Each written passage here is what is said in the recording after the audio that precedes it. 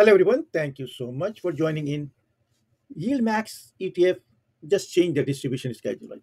So if you go to the news section over here, you can see that on September 12th, a new distribution schedule was announced. So let's open this thing up. It's a long one, there's too wordy, so I'm not going to bore you with this. What I'm going to do is I'm going to analyze it for you. So let's take a look at this thing first over here. Let's take a look at the new payment date. If you look at this date, one thing you will notice, right? Okay, let's take a look at this. October 4, 11, 18, 25. What does this really mean? Okay, here it is October 4, 11, 18, 25. What that means is these are the weekly dates. So if you look at this schedule, the new payment date, it means the dividend might be coming into your account faster than, I would say, Amazon packages or FedEx delivery. Well, that's just a joke. That's on the lighter side. But let's take a look at it, folks. Let's do this analysis on this schedule and see what does this really mean. Is this just some few more dates in your calendar? Or is this just really a sweet financial deal that you can benefit from that? So let's take a look. Here's what I'm going to do over here. I'm going to go through these dates, see what this mean, and what are some of the advantages and disadvantages is, and what are some of the strategies that we can use to maximize the gain. So let's look at this press release over here first. Now, if you look at this distribution schedule, now let's take a look at, start with the declaration date. Looking at this declaration date, let's take a look at this. 2, 9, 16, 23, 30, 16, 13. What does this really mean? Let's open the calendar up. Okay, October 2, 9, 16, 23, 30. What that means is, excuse me, every Wednesday before the market open, the distribution for that ETF will be announced every Wednesday. And what is the next thing? And then you have the X dividend date, which is next day, following day, right? So I'm going to pick the October 2nd. Okay, let's take a look. October 2nd is the declaration date. October 3rd is the X dividend date, and October 4th is payment date. Same over here. 9 is the declaration date. 10 is the X dividend date. 11 is the payment date. What does that really mean if you're looking at the calendar?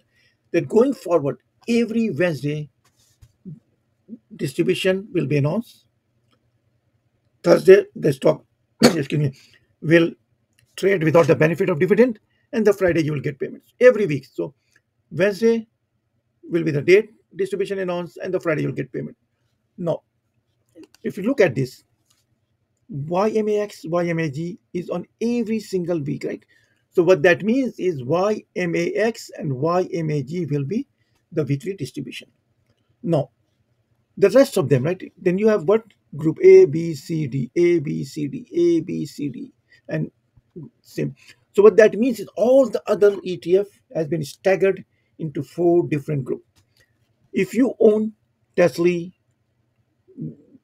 or Google GOY or TSMY, that's a group A, right? That means you'll get a payment on group A1.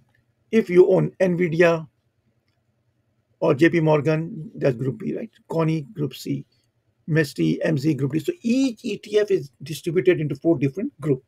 So this is what is going to happen, right? So you have 4 different groups. So YMAX, YMAG will be on a weekly basis, and all others are staggered into the 4 different groups. What does that mean? That means every Wednesday, some ETF distribution will be announced, and every Friday you'll be getting payment. It depends which one do you really have, right? So that's what's going to be, right? So what I'm going to do in this video is, as I just explained to you, the new distribution schedule, and see how can we maximize this. Now the question is, okay, is this just a date change or something that we can benefit from it? So let's take a look at some of the advantages and some of the disadvantages, some of the pros and some of the cons. What are some of the advantages of this schedule? Well, if you really look at it, since you're getting paid on a weekly basis, so you have faster cash to cash flow, right? Every week, every Friday, you're getting some dividend. It depends which one do you own. You'll be getting dividend on week after week basis. Now, since you're getting it on a weekly basis, you have more flexibility for reinvestment. I'll come back in a second to see if reinvestment is a good strategy or just cashing it out.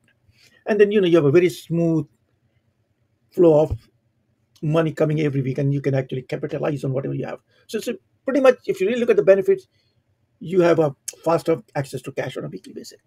Now, what is the disadvantage of that?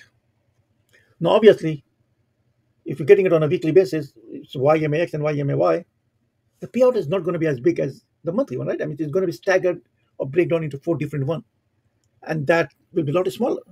So it may not look that big, even though the number will be same, but on the perception wise, it may have some psychological impact on that. It's not that big.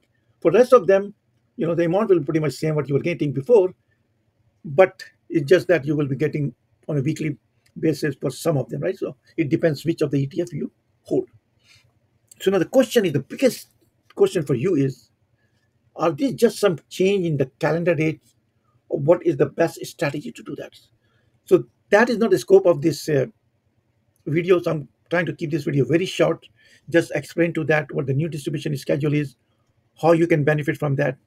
But if you really want to know what are some of the best strategy for the YieldMax ETF is, I have few videos, right, in which I explain in detail the buy and hold strategy, where you buy it and you hold it, and on a monthly basis and a weekly basis, you just keep getting distribution as a payment. And then the second strategy is when you receive it, the dividend or distribution, you have two options. You can either cash out or you can reinvest it. And then the third thing is flipping around, right? You just buy it before the date of distribution and sell it after payment is made. So there's so many different strategies. Is all the strategy same? Is everything make you money? I don't think so. If you really want to know in details, please visit my channel. Please subscribe to my channel and visit my channel and look at all the videos I have that I explain in detail what those strategies are, how it works, and I perform a detailed mathematical calculation. So hope you enjoyed this video. If you did, please don't forget to share, subscribe, like, comment, and see you soon with some other videos. Thank you. Have a nice day.